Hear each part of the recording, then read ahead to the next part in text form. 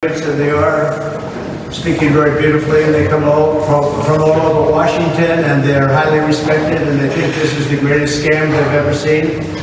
And some are Democrats. They're very embarrassed by what's going on. I just want to start by saying that on the electric vehicles that Biden is pushing down everybody's throat, even though people don't want them, he wants to put a big tariff on China, which is a suggestion that I said, where have you been for 3.5 years? They should have done it a long time ago.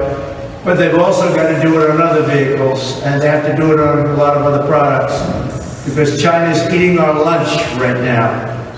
And they went away from what I was doing. They're eating our lunch, so they have to do it on much more than electric vehicles.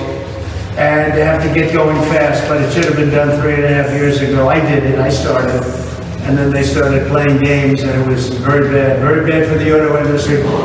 In Michigan, the auto industry is doing very poorly because jobs are starting to leave. We're losing. You know, with the electric vehicle mandate, they're going to be made in China. They're all going to be made in China and also in Mexico, owned by China. Poll just came out, the very respected Redfield Wilton, and it has us up 6 in Michigan, 7 in North Carolina, Pennsylvania +2, Georgia +5, Florida +9, Arizona +2, and up in every other place 2.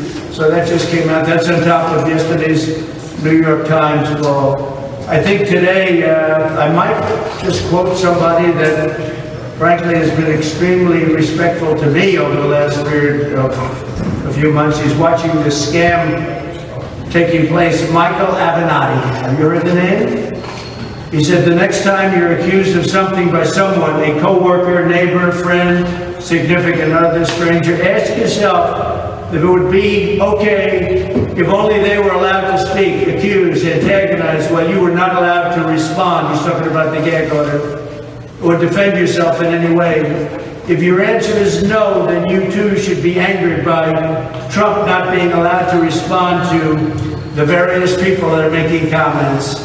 Now think of it. You ask me questions, I'm not allowed to respond. They're the easiest questions I could possibly be asked. Only a guy like Biden couldn't answer those questions, because he's not there. You ready? So here's a couple of quotes. Mark Levin, great man, great legal talent. This is not a trial of Donald Trump. It's a case of the Democrat Party versus America. It also represents the greatest effort to interfere with and steal a federal election in American political history. Biden is seeking to clear the field. He wants to clear the field because he can't do it himself. So he's weaponized the Department of Justice. And as you know, they have their people in that room. The DOJ is in that room, because they want to try and hurt me. Now, the good news is my poll numbers have gone up significantly. This is not what they had in mind. Newt Gingrich, this is without precedent in American history. It has never occurred to President John Adams or anybody else that you could jail your primary competitor, your primary opponent. In his case, Vice President Thomas Jefferson. This goes back a long way. This has never happened in our country before. There's never been anything like this. Andy McCarthy just came out. New Yorkers should be outraged at the mockery Bragg is making of the state's legal system as the entire country looks on. The entire world is looking on. This is a very bad thing that's happening in New York. Businesses are leaving New York because of what happened here and what happened with another crooked judge, Engoron. Totally crooked, and he's under investigation right now, as he should be. He's under a big investigation, I hear, right now. Jonathan Turley, experts are shrugging, not sure what the crime is being alleged. Prosecutors have not explained why denoting this as a legal expense was wrong. So they say that the bookkeeping error, I paid a lawyer a certain amount of money. We marked it down as legal expense. So I had a legal expense, and I marked it down as a legal expense. I didn't mark it down as construction of a wall, construction of a building. I didn't mark it down as electricity costs. I took a legal expense, and they called it, I didn't do it, a bookkeeper did it. She did it exactly right. Took a legal expense and called it a legal expense. This is their whole case. Are you allowed to call a legal expense a legal expense? I don't know what else you'd call it, actually. But he brings it up here, the legal expense. It was, what's the problem? I never thought that as an attorney I could see a system like New York's, one of the most sophisticated legal bars in the world, really debase itself so badly. This judge should not be allowed in the case, and he should not allow this case to go forward. Mershon should rule in favor of a directed verdict immediately. There is an insufficient amount of evidence. No crime has been shown. No crime's been committed. There's been no crime. Judge Janine Pirro, she talks here. This is, she's very excited here. He's a fool. He's not an experienced judge. So I'll make that one a little short. I don't want to insult anybody. Greg Jarrett, brilliant guy. Greg's argument is legally flawed. The Federal Election Commission, FEC, determined there was no campaign finance violation. The Department of Justice agreed. No civil fine was levied or criminal charge rendered. Those two entities have exclusive authority over federal elections. The state has absolutely no authority, and the city, Bragg, has no authority. And Bragg never wanted to bring this case, in all fairness to him. He never wanted to bring this case.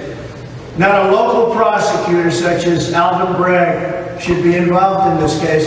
And by the way, the judge, as you know, is totally conflicted, and everybody's talking about it. It's an embarrassment to New York legal analyst Michael Moore of CNN doesn't think the prosecution has proven its case.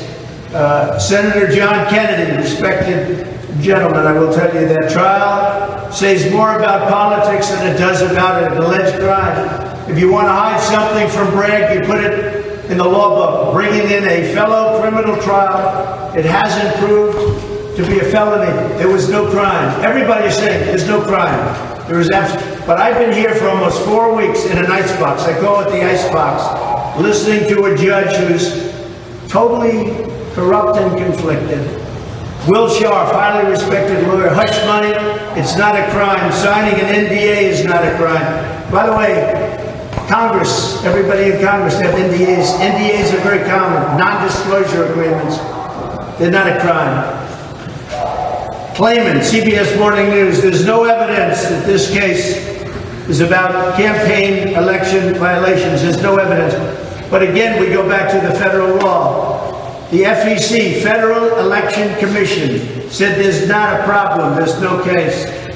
And Vivek, who's here right now, so he can speak for himself, he said this is a sham trial, it's politically motivated, it's an assault on the leading candidate for U.S. president. I would expect he would say something good, actually, so I won't go through the rest, but he's here, he's going to talk to you. The Speaker of the House is here. We have Byron Donalds, Corey is here. We have a lot of great people here to talk to you.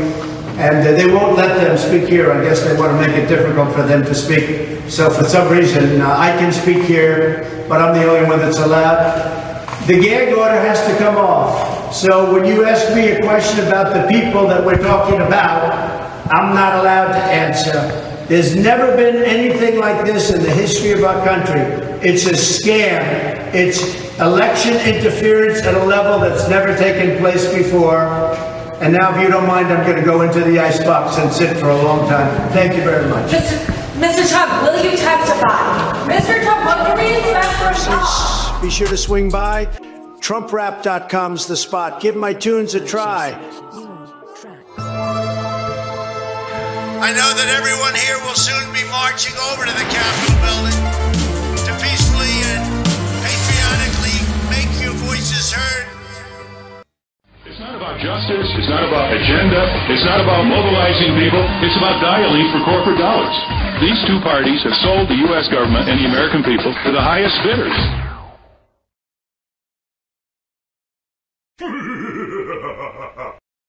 Be sure to get out and vote early.